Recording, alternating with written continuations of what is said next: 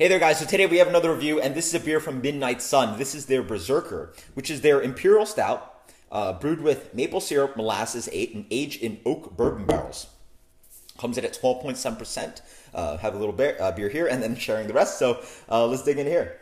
So the beer comes out in a really nice color. It poured out like 1050. It's really dark. It leaves a brown film on the glass, a nice kind of dark head on that, coffee dark head, but quite thin of a head. Let's get the aroma on this.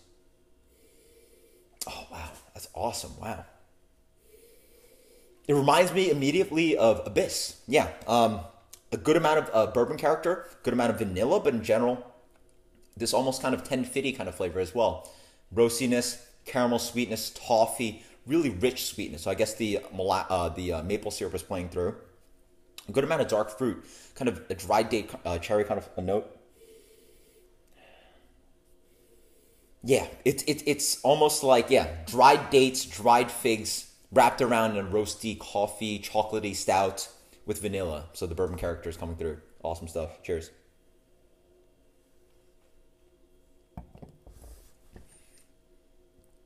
Boy, is that good. Wow, this beer is underrated. That's incredible, guys.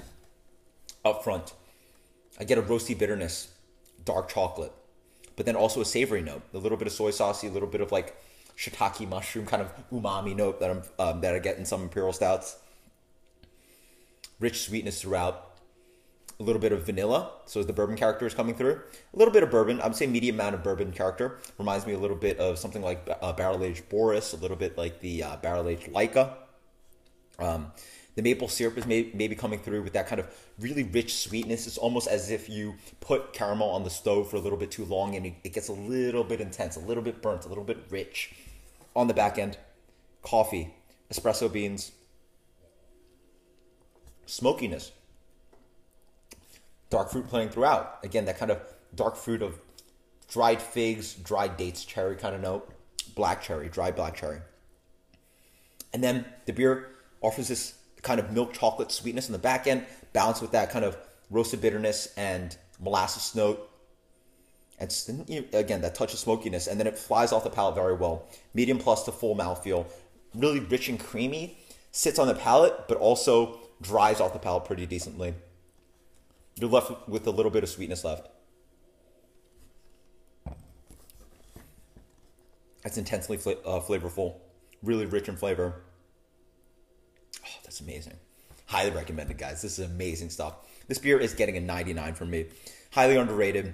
I believe Midnight Sun is one of the best barrel programs around, and this beer is a testament to that. Absolutely amazing stuff. If you guys want to know what Topping Goliath's Assassin tastes like, this beer is not too far. Pretty close, I'd say.